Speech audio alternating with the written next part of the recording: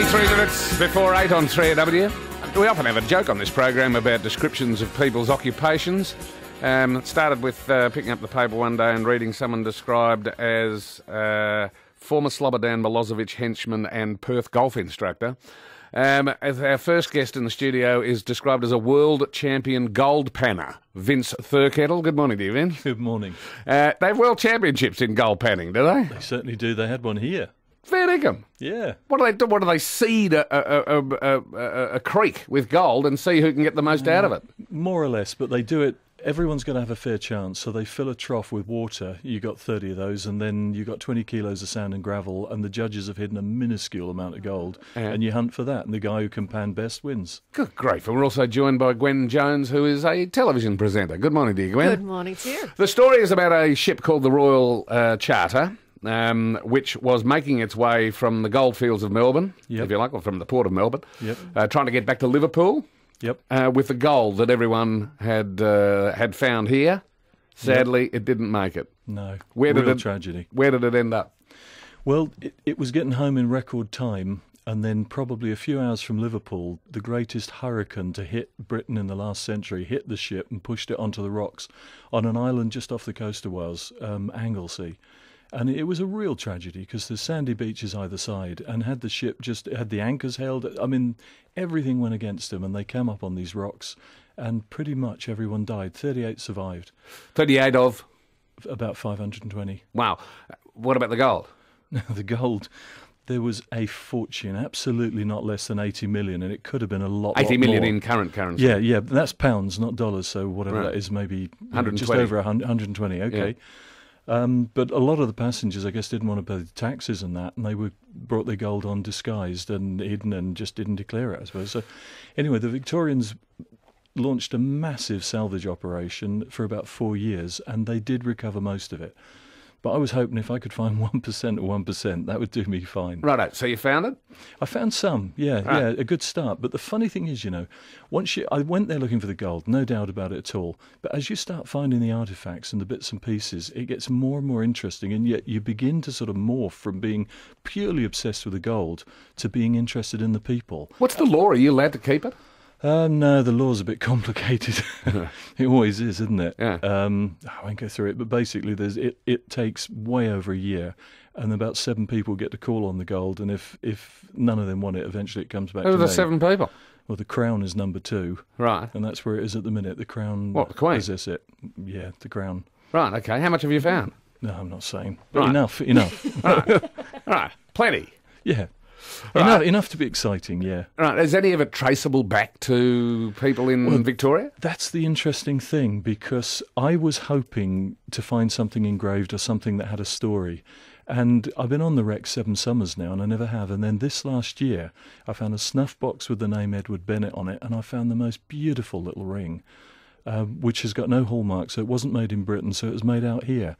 So that's the link to this really interesting story. Right, so the ring's got nothing inscribed on it? No, nothing at all. But Edward Bennett. Yep, Edward Bennett, 1858, is on a little snuff box. Right, and you would like to find someone who could trace themselves back to an Edward Bennett in 1858? Edward Bennett would be great, or anyone who had a relative on that ship, say their brother, their father, whatever, it would be fantastic. When you say that you've gone back to the wreck 4 years in a row now, do you go back out and find you might have company now? There's always company, but I learnt gold prospecting and then diving, and that gives me an edge. There's a lot of divers look for gold, but they don't know where it goes. If you've spent 30-odd years looking for gold, it's so heavy. Yeah. It really nestles down in every little nook and cranny. Is there an underwater metal detector?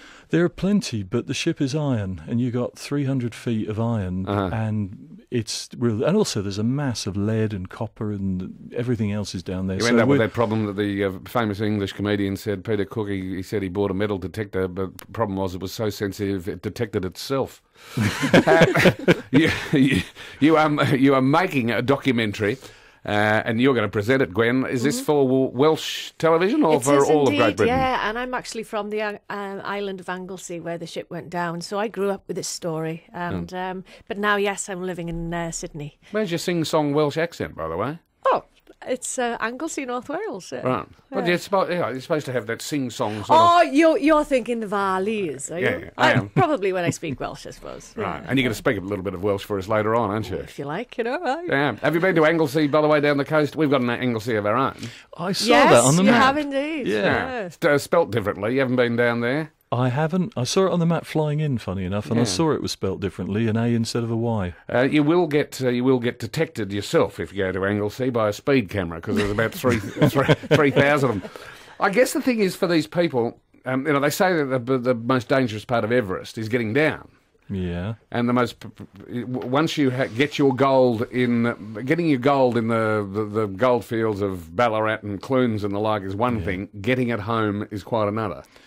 Yeah, I think they were just plain unlucky, to be honest. As you say, they'd certainly done a lot of difficult stuff, and I think the courage and the grit and the determination to come down here, go out in the goldfields, face, what for us is a mass of poisonous stuff. We focus on that from Britain, I think. We've got a few gnats, you've got everything else. Yeah. And they survived all that. They found a fortune in gold, and it's just plain bad luck. Yeah. Real bad luck. When do you, currently as I understand it, with the amount of gold that you have discovered, you're currently running 8th behind the 7 people who have a claim to it. No. When do you discover that you might actually be first? Long time. The first lot I found was in 2007, and they haven't made a decision on ownership yet. Who's they? The Crown and the Receiver of Wreck, who's the government department that looks after it. Right, there is a thing called a Receiver of Wreck. Oh, yeah. Is there a statute of limitations on that? I don't know. I mean, I don't think it's in my interest to annoy them, so I've sort of just gently nudged them every so... Maybe I've been too gentle. Right. I've nudged them every so often, and every so often they say the Crown are still thinking about it. So why are you back in Victoria and filming? Is it in part to try to find Edward Bennett of 1858? It's all of that stuff. Last year we had a good year. As I say, we found the first stuff with a name on. We found some really beautiful stuff. I put a piece in the Daily Telegraph, which is a main British newspaper, and this film company picked it up and said, this is the most amazing story. It picks up everything from a storm which changed weather forecasting in Britain, the socio-economic development of Britain and Australia together, and the personal tragedy, the simple human tragedy. One entire family was wiped out in this, the father, mother, all the children, everything. So there's every angle, if you like, adventure, romance, wealth, tragedy, everything's there. When's it going to air, Gwen? June or July at this present moment, isn't it? Yeah. And being picked up internationally as well. So, by Australia as well? Yes, indeed. Yeah. Well, who Foxtel. Foxtel? Yeah. Good work. Now, you want to give us a little bit of Welsh?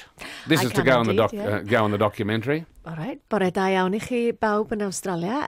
Gobeithio eich bod chi'n cadw'n iawn. Os oes gennych chi unrhyw fath o wybodaeth amdan y Royal Charter, ffoniwch ni.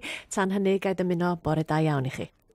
You just use 7 words you're not allowed to use on Australian radio, but nevertheless, lovely to meet you both. Okay, thanks very much. Thanks for your time. Good luck. I hope you end up running first. Brilliant, so do I. Thank you. Vince Thurkettle, world champion goal panner and treasure hunter, and Gwen Jones, presenter. We'll see that on one of Foxtel's channels, probably Discovery, I imagine, about the wreck of the Royal Charter, which almost made it home.